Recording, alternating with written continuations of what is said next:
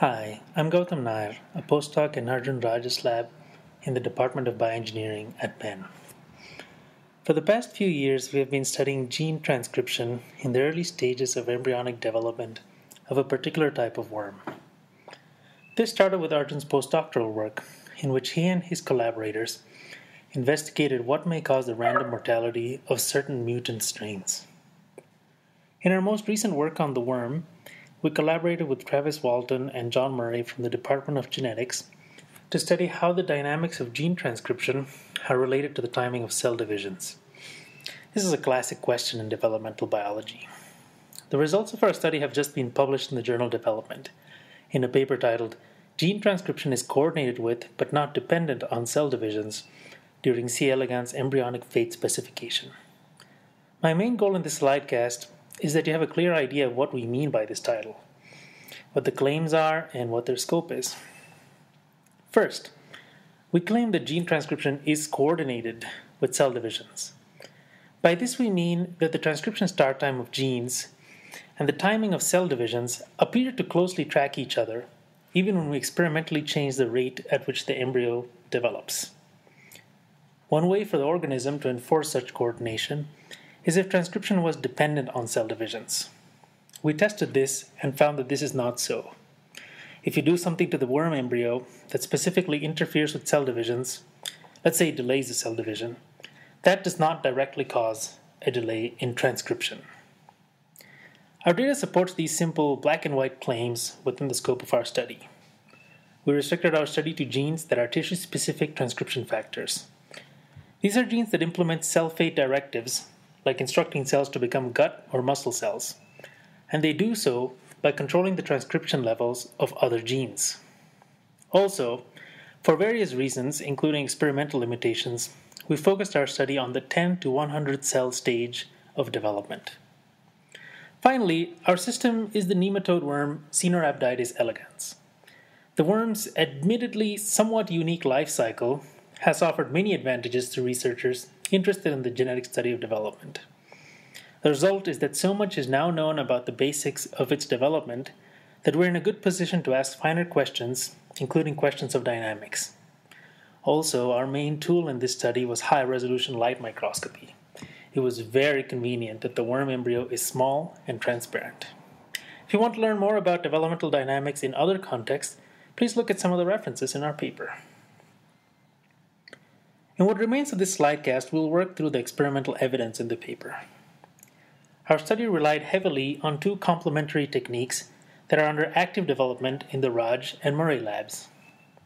On the one side, RNA fish gets us accurate gene transcript counts. For RNA fish, we must first fix and permeabilize the embryos.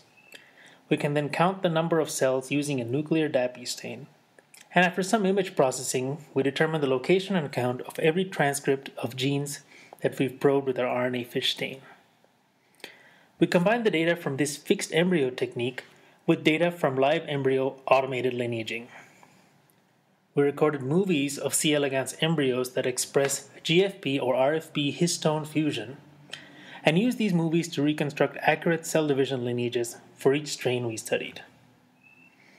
When you put these two techniques together, you can get something like what you see here. N3, N1, and L2 are three genes involved in making the C. elegans intestine, and they only express in the so-called E cells of the embryo. Automated lineaging gave us timing and lineage information, including the cell division diagram you see above, and RNA fish gave us the trajectories of gene transcripts against embryo cell number. Older embryos have undergone more cell divisions, so the x-axis is a bit like a time axis. Here we have a typical example of a developmental gene cascade. N3 helps activate N1, and both of them together activate L2. The data you see is for wild-type embryos grown at 20 degrees C, the standard conditions used in labs across the globe. This project started when we pondered the fact that C. elegans embryos can develop successfully under a range of conditions, even though those conditions can dramatically affect the speed of development. Take a look at how much slower the cell divisions go if the worms are grown at 15 degrees C. We wondered what effect such a metabolic slowdown has on transcription. Here's the transcription trajectory for L2 again, under standard conditions. At 15C, the cell divisions go slower. If transcription dynamics are less sensitive to temperature than the cell cycles, the green curve should advance relative to cell divisions and move to the left. If gene expression is more sensitive, it should move to the right. If it is just as sensitive, it would not move at all. Now, no two chemical reactions are equally sensitive to temperature, so we didn't expect this scenario, but this turned out to be what we found.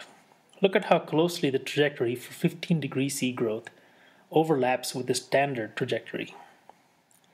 We repeated this for several genes, including those involved in the muscle determination pathway. More importantly, we repeated it for worms with a mutation that slows down their development, and found the same result as when we slowed them down by temperature. Every time, transcriptional dynamics track the slowdown in cell division dynamics. This is what we mean when we say that transcriptional dynamics are coordinated with cell divisions in the embryo. You can look in the paper for additional details. In the second part of the paper, we tried to contribute something towards an explanation of the coordination phenomenon we had just seen. So let's take a look at the L2 transcription trajectory again. Here it is, and we've also marked the time of cell divisions in the E cell lineage, which are the cells that express L2. You'll notice that transcription of this gene starts just a bit after the two E cells each divide. When we slowed the embryo's entire metabolism down, the divisions occur later, and the transcription start also occurred proportionately later. An easy mechanism to get this kind of coordination would be that L2 transcription waits for the 2E to 4E divisions no matter what. We'd say that L2 is then dependent on the 2E divisions.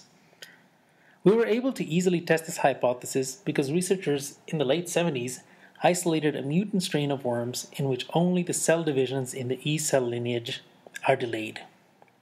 The mutated gene is most likely a cell cycle regulator and shouldn't directly interfere with transcription. This means that if L2 transcription is indeed dependent on the 2E divisions, we expect its start time to be delayed in the mutant. We did the experiment and we actually saw the opposite, if anything. L2 came on before the 2E divisions when those divisions were selectively delayed. This is how we concluded that gene transcription is not dependent on cell divisions. It turned out to be possible to do similar experiments for the muscle-related genes HLH1 and UNC120. And again, they were not dependent on cell divisions.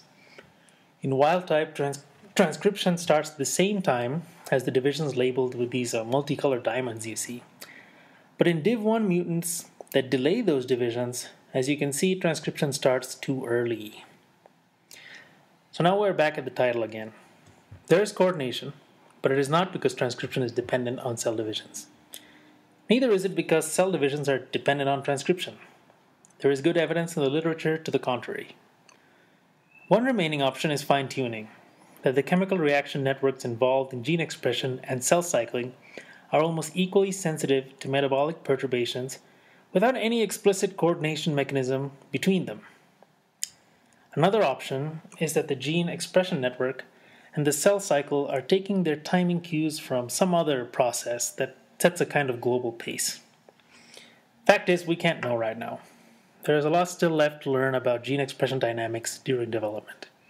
If you have some thoughts on the matter, we'd be happy to hear them. I hope you've enjoyed this slidecast.